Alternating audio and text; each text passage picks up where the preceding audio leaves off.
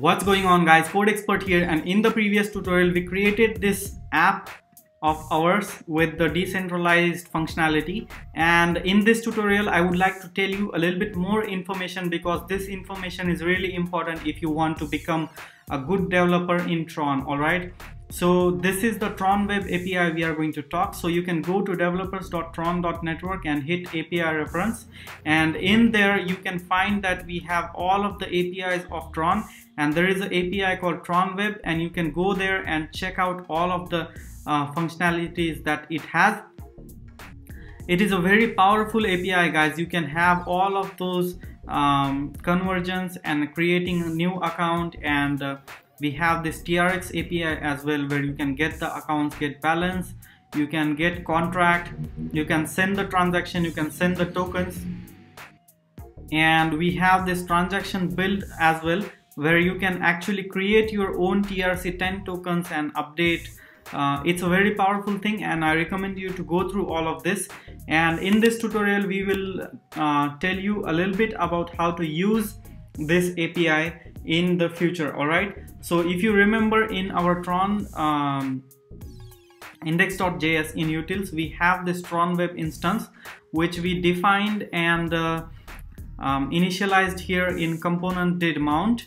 If you had time, you should have had a look at this, and in this tutorial we will use that TronWeb instance to actually extract the data from TronWeb API. Alright, and the best way the TronWeb API connects to the Tron blockchain is through Tron link. Alright, so whatever information that we extract from the Tron blockchain, actually it gets it through the Tron link. Alright, so let's add another variable here called TronWeb address, and we put it to empty, and we will use this get address method, if you can,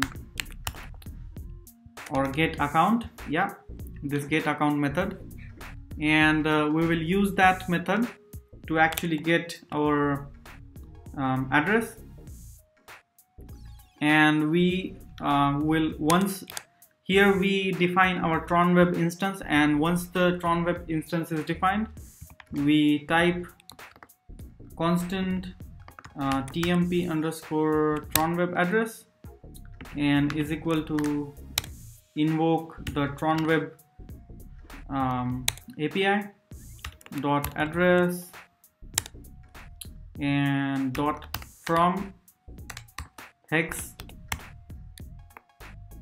So we have this from hex here. If you look, 2 hex, and we have the from hex.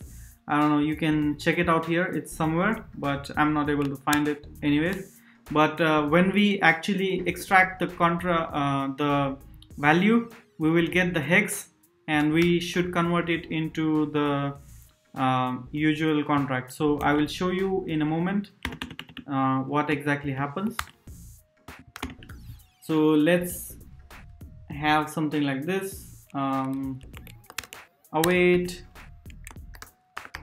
utils dot tronweb dot trx dot get account. Alright, and if we just go here and console here, so console dot log, and we will log this out so that we can see exactly what's happening. Go back here in this, and cannot read the property TRX of undefined. Oh, sorry, we should have it capital, yeah.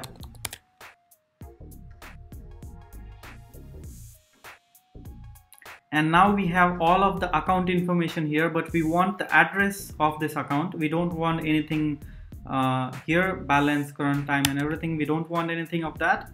So for that we do like this, dot account. All right, dot address,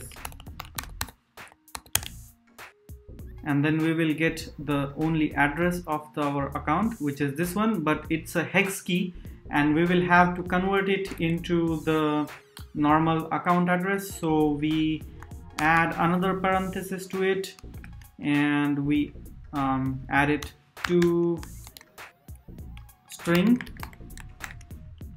and then another parenthesis to toString,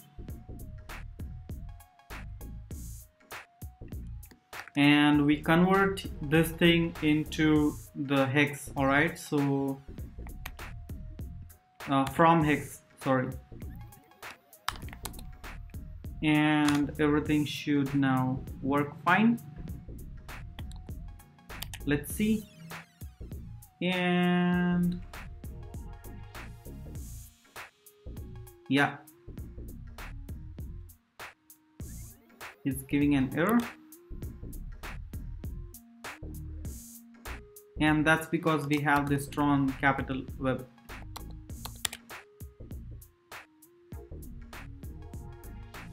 And we have this address here, boom, and you can see that this address is actually same as this. So you can see that TYM854, and this is TYM854. So this is the same address that we wanted, so we can delete this thing now. And now we have this address, but we want to use this address, so I will just create another line of code, await this dot set state, and then in that we have TronWeb address is equal to tmp TronWeb address.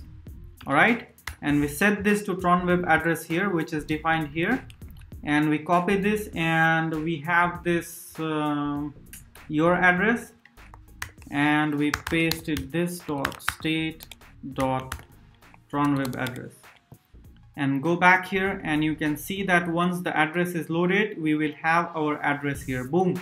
And in the similar manner you can actually use all of this API functionality. So in this tutorial we use this address, we use get account, and we used from hex. All of these functionalities we used in this tutorial, but you can use the remaining functionalities as well as according to your needs. And this is very powerful thing, and I recommend you to go through once more and get pro in building the decentralized application. So in the next tutorial we will understand the vulnerabilities of our smart contracts, so that nobody can mess with your smart contract and get the advantage and